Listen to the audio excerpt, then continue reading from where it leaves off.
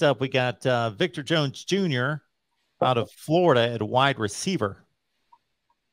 Yeah, and I think Victor Jones is an underrated recruit.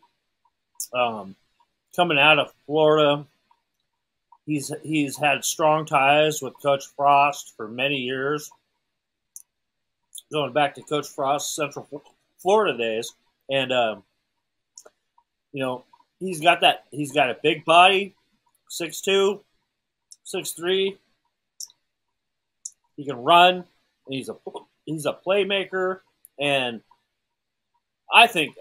when you ask about dark horses in this class, I think Victor Jones Jr. has a big time chance to step in right away, at least on special teams, and compete for some playing time there in the rotation at receiver this year. Sorry, I'm getting the hiccups here. Got Greg Peterson here. Oh, you still going, Greg? Yeah. Okay. No, we're good. We're good. No, I love Victor Jones.